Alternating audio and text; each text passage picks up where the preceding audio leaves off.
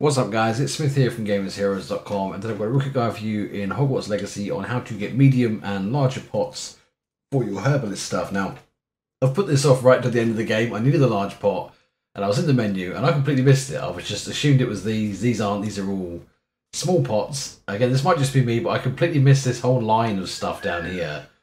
These are all different menus that you can have, and this is where you get the medium and large ones. If you don't have them yet, you can, so you can see I've got these ones here. These ones are locked. You can go to Tombs and Scrolls, which is in Hogsmeade. I'll show you that real quick. And you can buy them from here. Now, sorry, I know this is quite basic, but I missed it like the whole game. Completely missed those little optional menus, so I thought I'd show you those. Nice and quick, nice and easy. Get ready and get back to the game. If we helped you out today, do like and subscribe. I do appreciate it, and I'll see you in the next one. Take care now.